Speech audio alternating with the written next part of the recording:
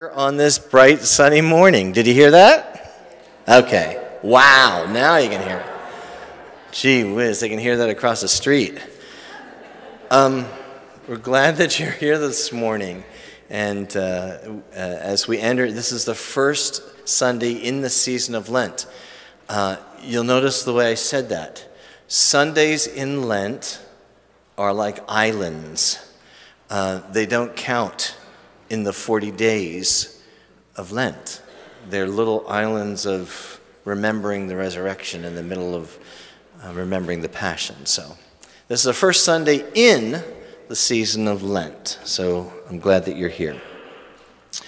I have an announcement, and that is that there was a schedule change because of the inclement weather this weekend. The Women's Connect was moved to this coming Saturday at 9 o'clock, according to the sign I saw this morning.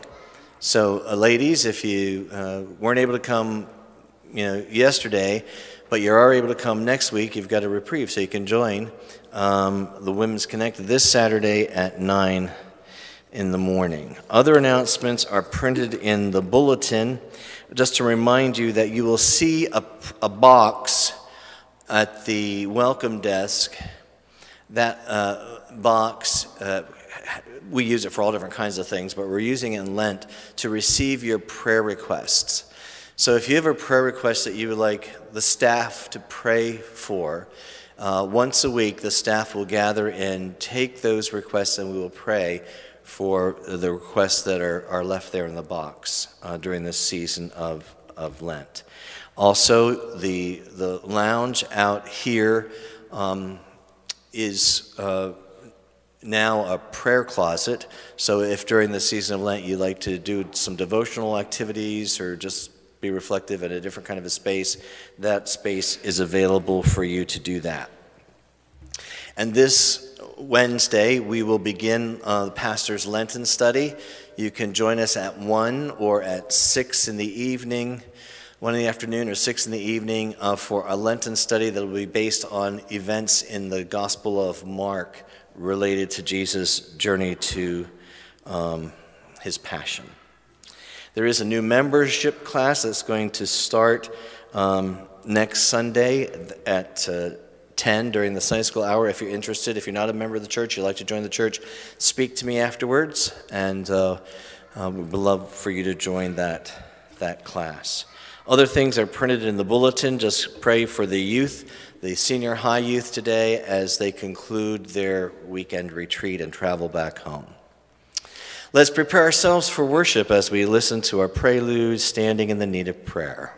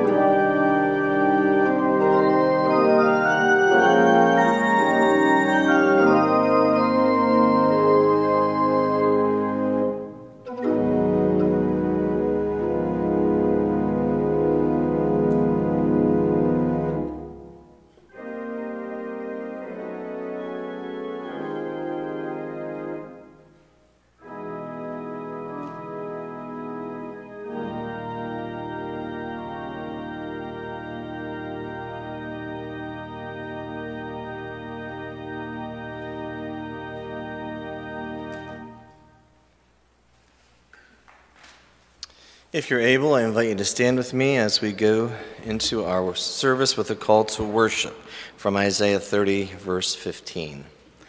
In returning and rest, you shall be saved.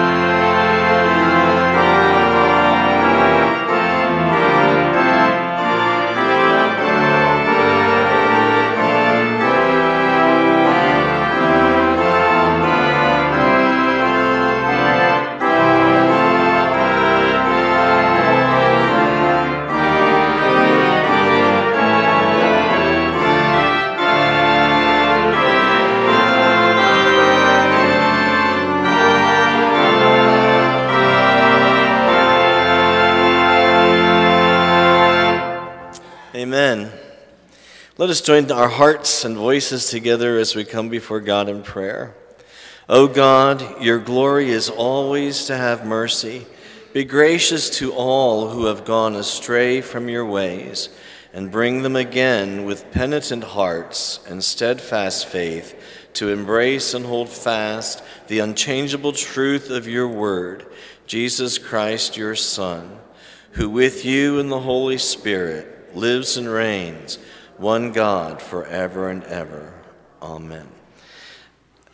God has brought us back to himself through the living word, Jesus Christ, and because he has done that, we can have peace with God and peace with each other. So I say to you this morning, the peace of Christ be with you.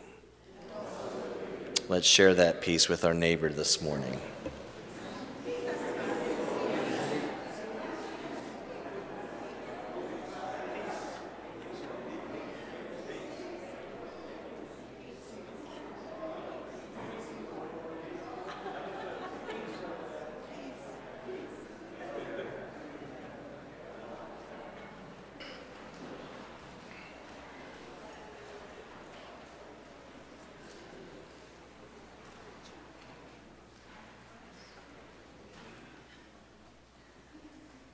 Can you hear me now? I'd invite any children that are with us this morning, if you'd like to come up and sit with me and have a little conversation, I invite you to do that now.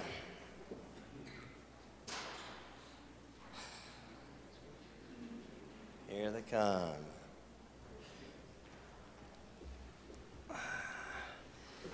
Hi, guys. Well, thanks for joining me up here this morning. Oh, here comes another one. Good morning. So this isn't really this like happy of a topic, but it's kind of like what we're talking about.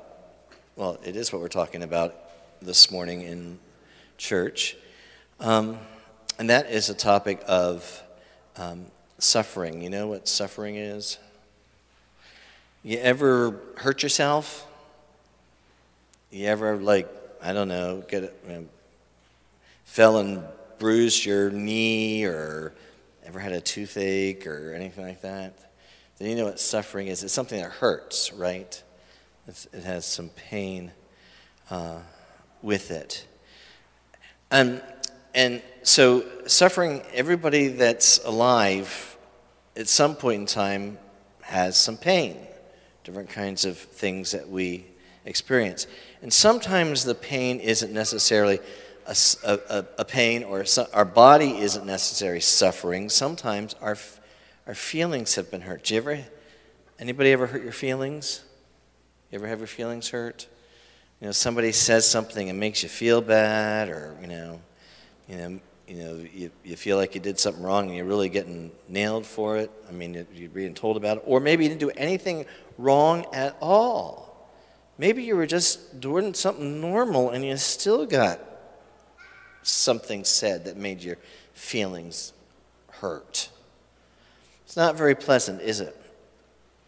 But the Bible tells us that suffering and that sometimes for not doing anything wrong, and yet we still suffer, will happen. And when that happens, one of the things that we can remember is we can think about Jesus. You know, and Jesus was the best person who ever lived. He never did anything wrong. He never did anything that anybody would punish him for. In any kind there wasn't anything that he did that justified or was bad to be punished for. He did everything right. And yet he suffered because he did something good. Everything he did was good. And yet he still suffered. He still had pain. And we think about Jesus on the cross and how much that hurt, and all the nasty things that some people said about him. So when we suffer, if we get our feelings hurt, or if something bad happens when we don't really deserve it, one of the things that we can do when that happens is to think about Jesus.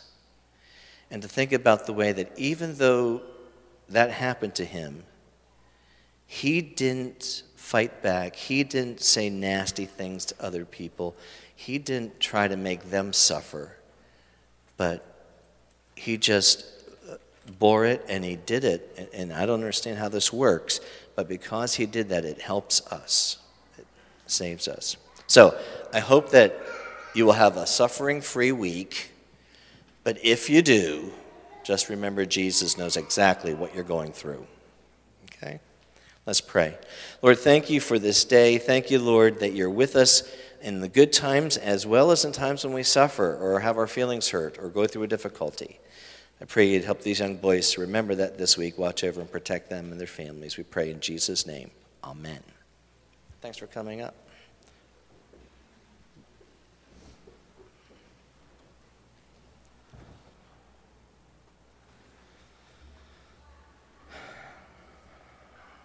Let's come to God in prayer.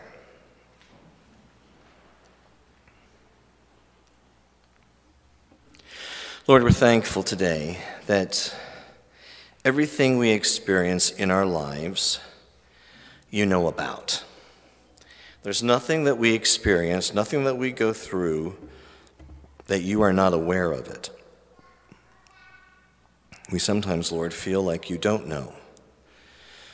We sometimes feel, Lord, like maybe that it's not that big a deal to you.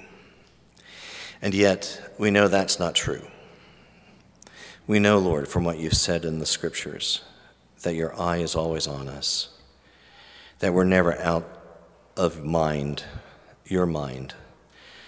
So, Lord, help us to believe that is true, and help us, Lord, to respond to the things that come into our life with the knowledge that you care, with the knowledge that you understand, with the knowledge that you love us in spite of whatever it may be. And Lord, help us in our living to respond to other people with that same kind of love and care and thoughtfulness. And Lord, even for those who would mistreat us, or even those who oppose us for whatever reason, even those who misunderstand us, sometimes it seems willfully, help us, Lord, to take the mind of Christ, to turn the other cheek, to go the extra mile, to give the cloak as well as the tunic. Lord, help us to do the kinds of things that you told us to do when people take advantage of us, in order that we can be a witness, in order that we can be a demonstration of your love working in the world through your people. Help us to be those people.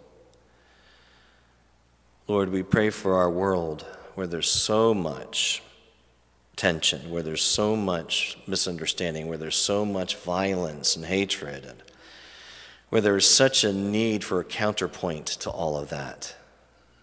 There's such a need for a witness that is faithful to the gospel, faithful to the life of Jesus.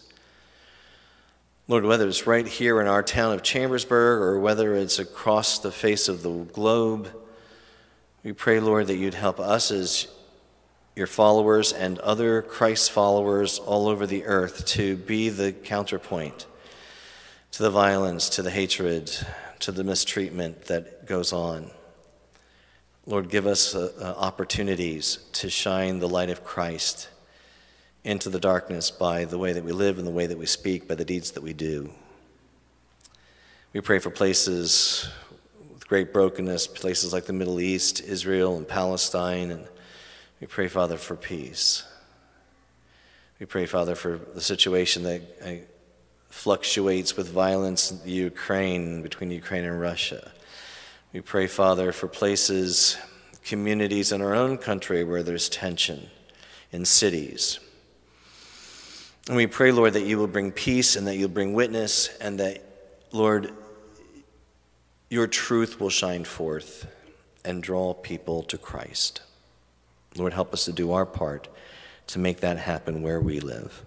And we'll give you the praise and the glory and the thanks through our Lord Jesus Christ, who gave his all for us, and who taught us to pray by saying, Our Father, who art in heaven, hallowed be thy name. Thy kingdom come, thy will be done on earth as it is in heaven. Give us this day our daily bread, and forgive us our sins as we forgive those who sin against us. And lead us not into temptation, but deliver us from evil. For thine is the kingdom and the power and the glory forever. Amen. This morning we have a blessing of having special music shared with us by Elizabeth Hill.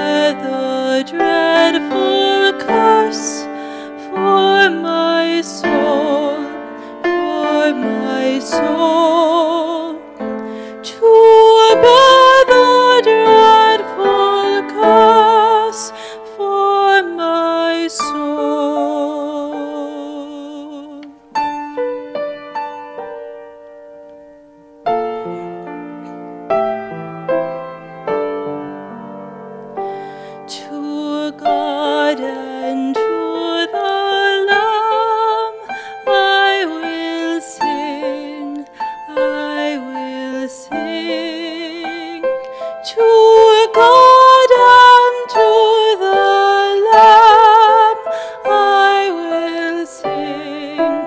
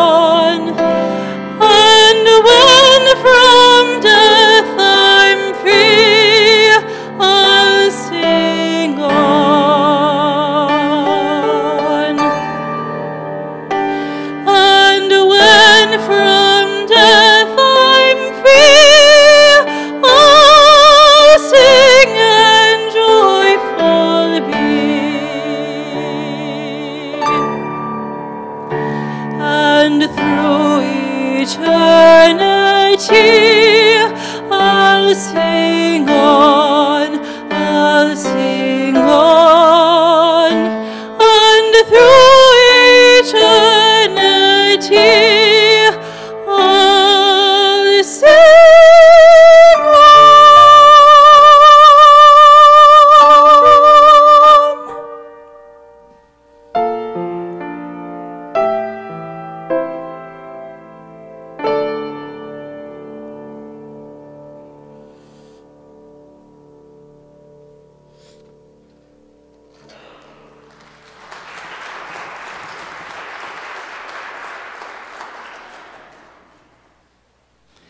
Thank you, Elizabeth. Reading from Deuteronomy 16:7. Everybody shall give as they are able according to the blessing of the Lord your God, which he has given you. So we give our gifts to God, whether it's in singing or doing or serving or in our tithes and our offerings. So as we present our gifts to the Lord this morning, let them be a representation not just of our financial contributions, but the contribution of our life to the work of Christ. Let's come before the Lord with our tithes and our offerings this morning.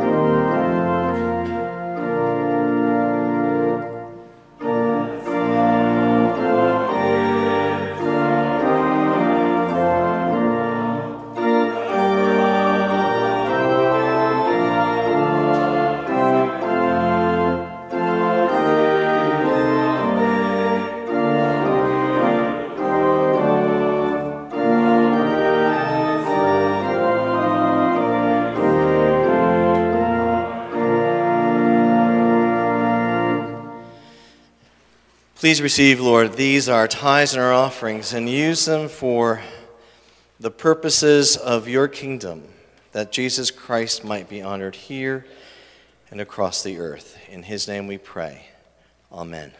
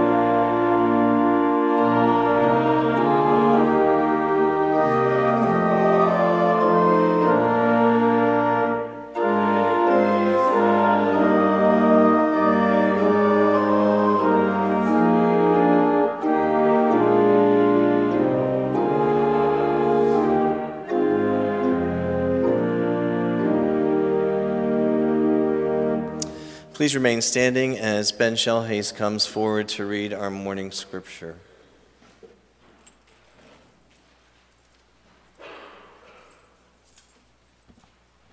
The scripture this morning is taken from 1 Peter chapter 3.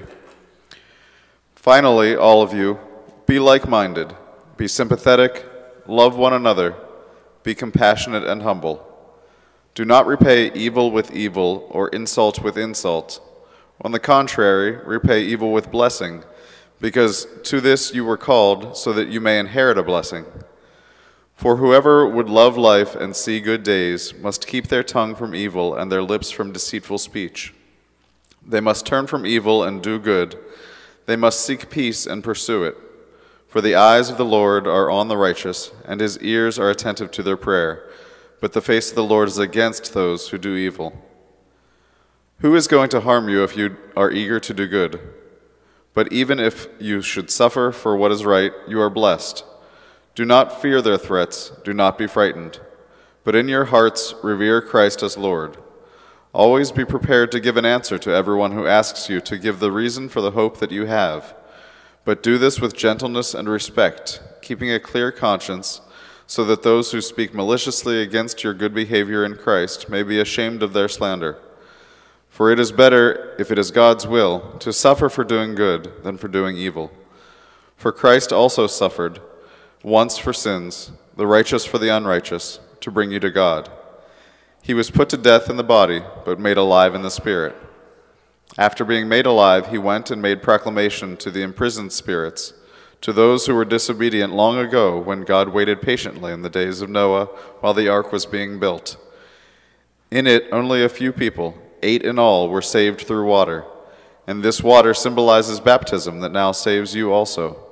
Not the removal of dirt from the body, but the pledge of a clear conscience toward God. It saves you by the resurrection of Jesus Christ, who has gone into heaven and is at God's right hand, with angels, authorities, and powers in submission to him. The word of the Lord. Please be seated.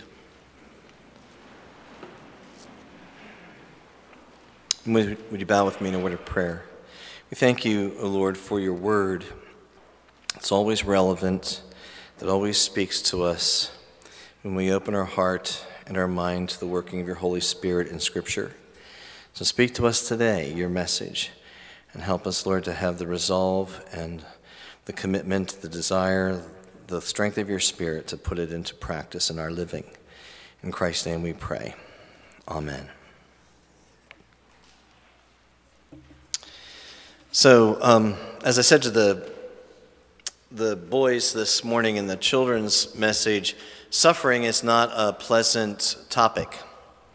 I mean, it's a reality. It's something that we all face, and especially when it comes to suffering that has to come from the hands of other people, or the words of other people, or the actions of other people, or the unjust things that might be brought into our life because of the decisions of other people. And that seems to be the context, well, it is the context in which Peter continues to write in this letter, this first letter that he's written. If you remember back the last couple of weeks, the topics that he covered in the earlier sections of the letter had to do with the act of submission to different kinds of authority as an act of respect and commitment to Christ. And those areas had to do with government, unjust government, and the ways that the people to whom Peter was writing already were suffering because of their faith in Christ. It had to do with the relationship between masters and servants, and the way that the servants were treated, and the suffering that they sometimes endured by unjust masters or employers.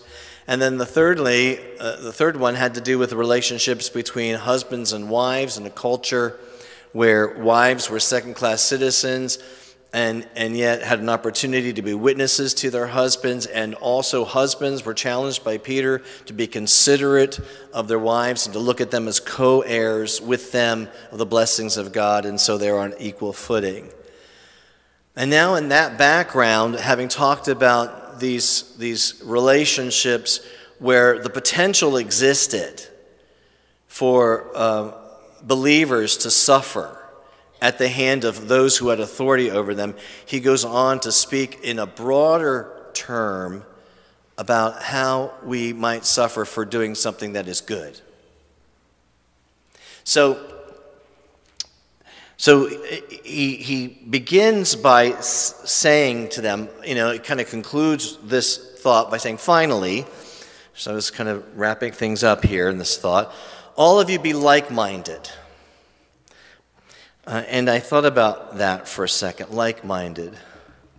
When we say we're like-minded, that doesn't necessarily mean that we all hold the same opinions, okay? In the church, we are to be like-minded.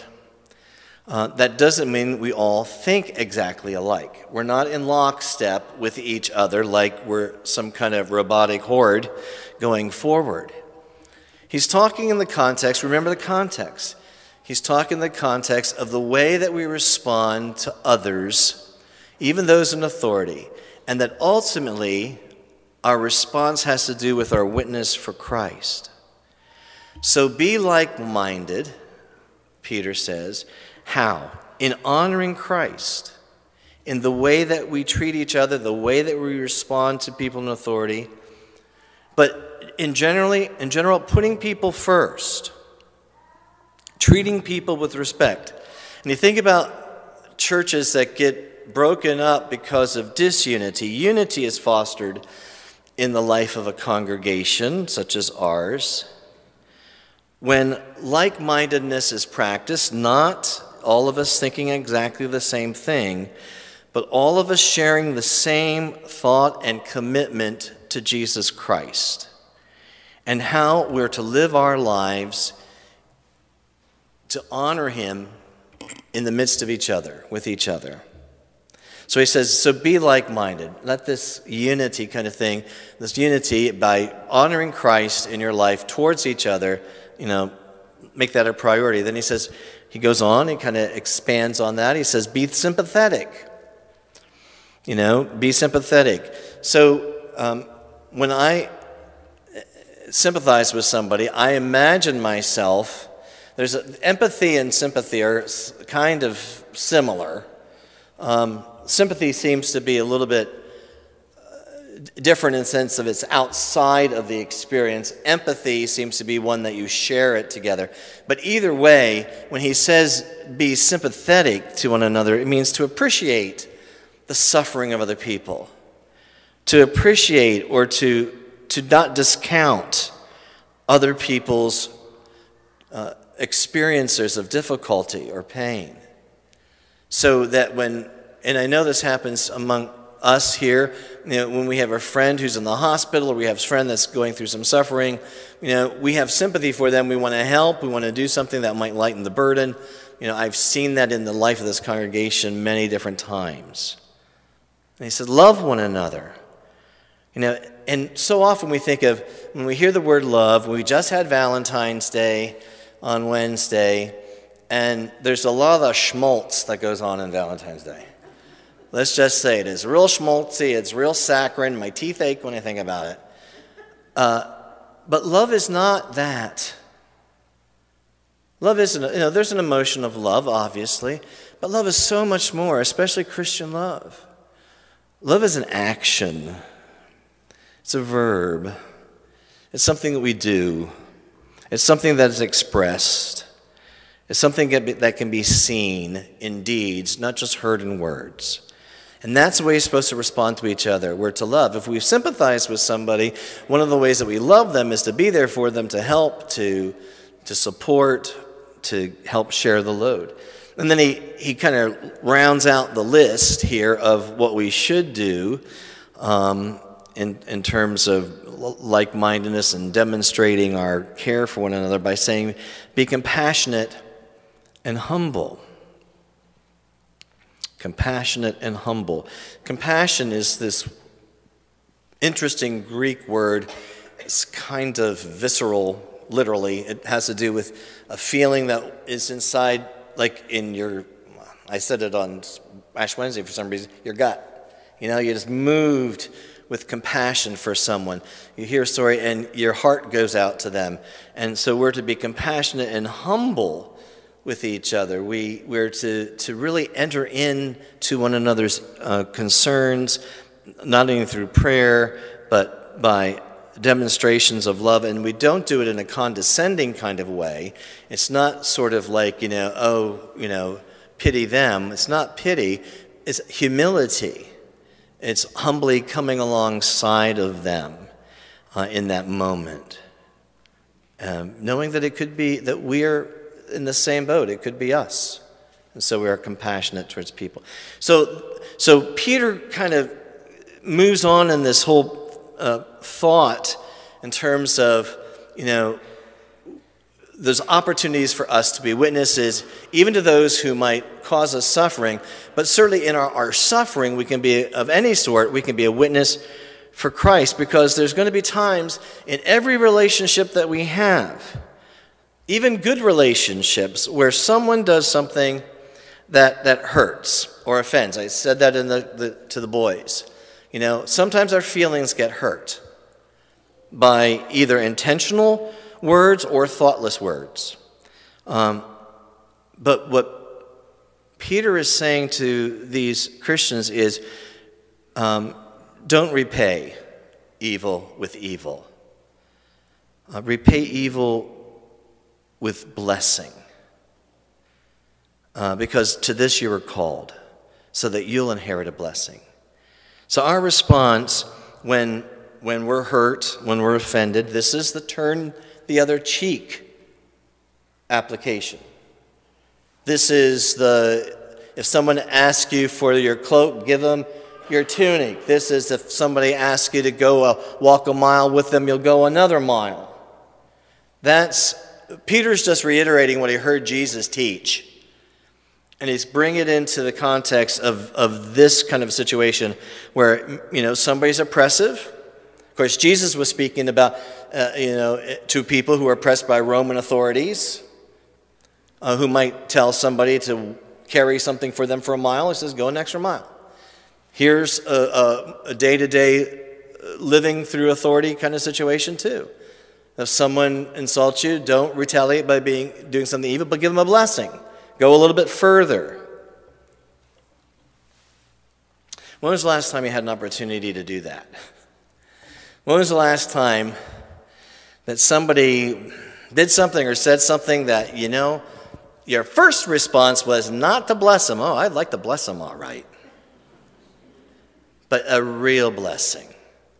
A thought of, I got to pray for this person. I need to show them God's love. I can do something a little bit more. And maybe it wasn't anything they did intentionally, but they just kind of did something thoughtless. And that's probably more often the case than intentional, but thoughtlessness can hurt too. But that we turn around to do something positive, helpful. We're to be above retaliation of evil to evil. But we're called to do what we can to be at peace, because in doing that, we get a blessing as well.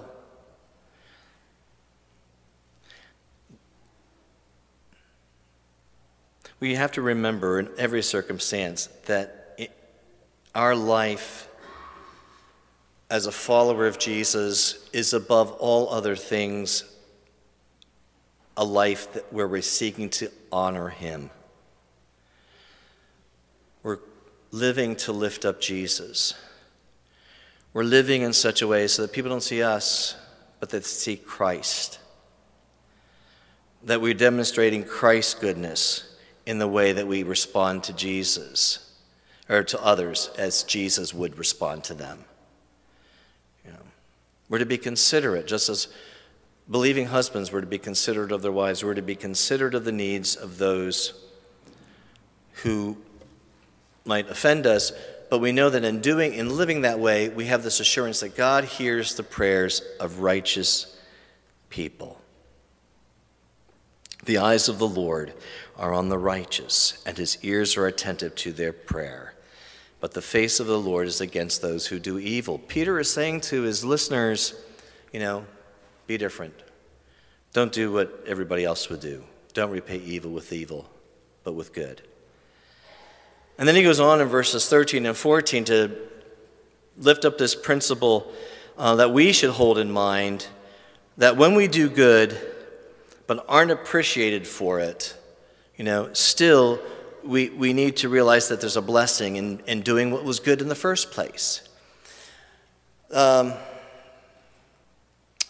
If you ever listen to the music from the musical Wicked, there's this line in there, no good deed goes unpunished. And at first I thought, that's really negative. That's really down. No good deed goes unpunished. But in reality, it's kind of not no good deed, but many good deeds get punished. People do good things for good reasons, and they are misunderstood. Not that God punishes us for doing good, but sometimes others might respond with a judgment, misunderstanding, misjudging us in what we do, or in our intentions. In those situations when someone maybe it seems intentionally misunderstanding us, we need to look beyond the offender. We need to look beyond wherever that is coming from. After we've done our best to be lovingly understood, we need to place that situation into the hands of God, who is our ultimate righteous judge and knows our heart and knows our true intention. So in the long run, as Peter says, do not fear their threats, do not be frightened. We need to not fear those who cause us suffering. And in Peter's case, as he's talking to these believers who are already suffering, you need to be looking to Christ to realize that we're covered and understood by Jesus. And so he goes on to extrapolate on that and says, but in your hearts reverence Christ as Lord. As we said last week, our goal in all of this is to bring people to Jesus by the way that we speak, the way that we live, the love that we show, our kindness and our responses. We're to revere Christ in our hearts as Lord. What's it mean to revere someone? To honor, to respect. That Christ is preeminent in our choices, in our words, in our acts. We lift him up. In every thought we hold, every word we speak, every deed we do, even if it means problems for us, even if it means suffering of some sort for us. We want to revere Christ. We want to honor Christ. Some decisions that we have to make, if we're going to honor Christ, are going to work against us. Doesn't matter. Because in honoring Christ, we know that we're going to be blessed. That's the way God works.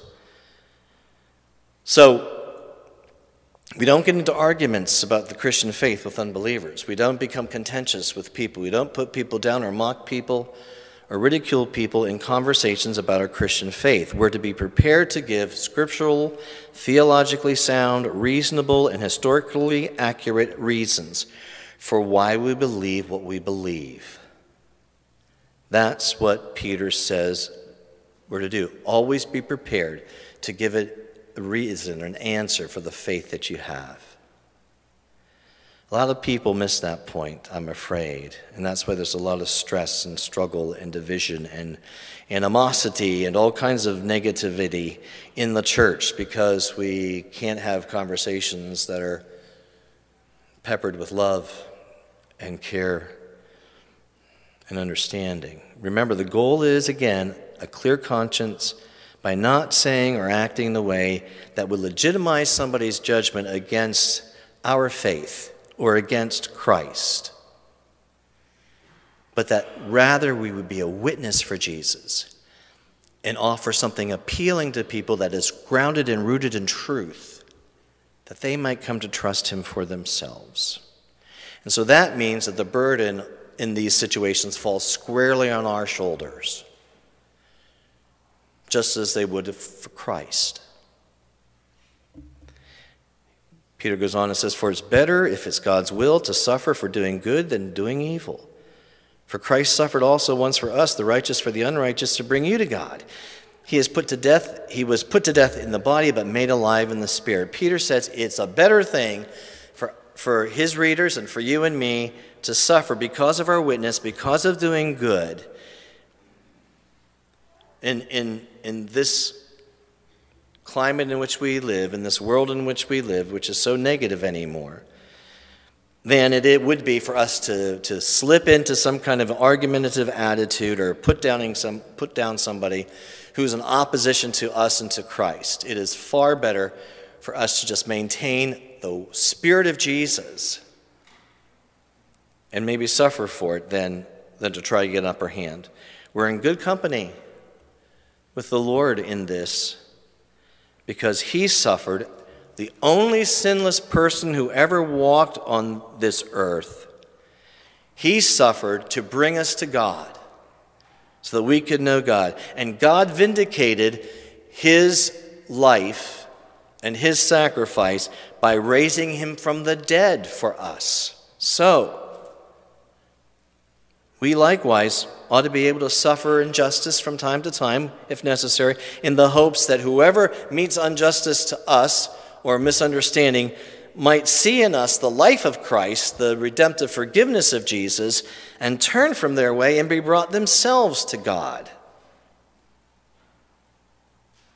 And then there's this final word that's really kind of difficult to understand, 19 to 22, where Peter talks about Jesus having been made alive, goes and proclaims to the imprisoned spirits, to those who had been disobedient long ago, when God waited patiently in the days of Noah while the ark was being built. In it only a few people, 8 in all, were saved through the water, and the water symbolizes baptism that now saves you also, not the removal of dirt from the body, but the pledge of a clear conscience toward God. It saves you by the resurrection of Jesus Christ, who's gone into heaven and is at God's right hand with angels, authorities, and powers in submission to him. And, so I had to look this up. This was like, what's that mean? And Peter concludes the thought here with this picture of Jesus presenting the gospel to spirits. Now, there's 3 interpretations about this passage. I'm just going to give you the 3 interpretations. You decide for yourself. The first interpretation is that Christ's Spirit was in Noah, as Noah was preaching to the people of his day that they might escape the judgment of the coming flood and repent. So that's one understanding. The Spirit of Christ was working through Noah in that situation thousands of years earlier. Or that Jesus went to the spirits of those faithful in the Old Testament in the time between his crucifixion and his resurrection. And he went to those who had been faithful in the Old Testament and preached to them that what they had long awaited for, God's plan of salvation, had been fulfilled, and that he had won the victory at the cross and soon would rise from the dead. Or another interpretation is that Jesus went to those spirits, he went to hell and preached to the condemned fallen angels let them know that they had not succeeded and that God had won the victory over sin and death and that Christ was triumphing. He preached that to the fallen angels. So it's interesting, it's kind of But the point that Peter's making in that illustration is to say that Jesus suffered and ultimately was vindicated and proclaimed that as he went to those spirits. The final picture then, Peter concludes, is this picture of Jesus who's gone into heaven. He's ascended. Peter witnessed it. And he sat down at the right hand of God in a position of authority. And he says, with angels and authorities and powers submitted to him. So this whole process of him talking about submitting to government authorities, submitting to our masters, submitting to husbands and marital relationship, and we understand that's mutual. In all of this, the ultimate picture of that and the end result is that Christ reigns supreme with all angels and authorities and powers submitting to him because he alone is worthy, deserves that kind of submission. We're able to suffer for Christ in doing good and submitting to things as he would if we remember that everything that opposed his life in us will one day submit to Christ's righteous authority as Lord of all. Every knee will bow. Every tongue will confess that Jesus is Lord to the glory of God the Father. That's where we're living. That's why we're living the way we are living, that each day we live might bring honor to him.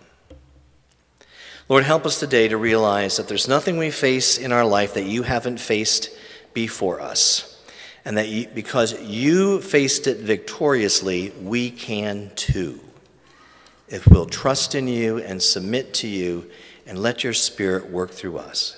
Make that so in us today, we pray. Amen.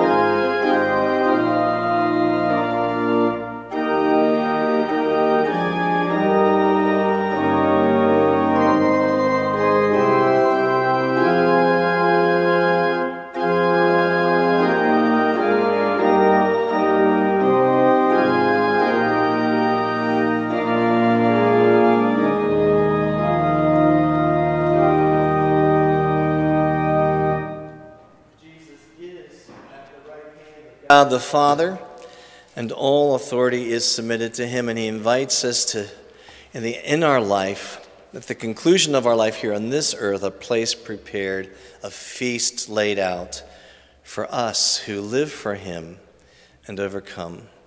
May you go through this week knowing that Jesus is reigning supreme in this world, and as you live your life to honor him, he's with you and watches over you and gives you ultimately a victory.